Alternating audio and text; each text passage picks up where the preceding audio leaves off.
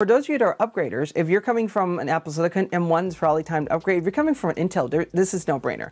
Any Apple Silicon will be faster, but I would definitely skip the M1 generation at this point. Probably go with the M2, if not the M3, or if you can really stretch it, I would probably go with M4 generation. The interesting enough is that the price spread for all these are not going to be too far apart, that M4 is just a really good SoC and a really great generation to jump into.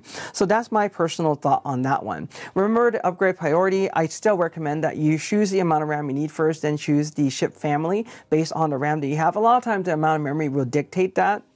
SSD storage size, and then choose the chip variant. We're not seeing really the chip variant because I didn't include to the M4 Pro Mac Mini. I might do that a little bit later on, but as of now, that's what we can see. However, there are some variation that you're going to see in the M4 Pro base versus the M4 Pro top specs SoC that I'm going to show in the 14 and 16-inch MacBook Pro review video.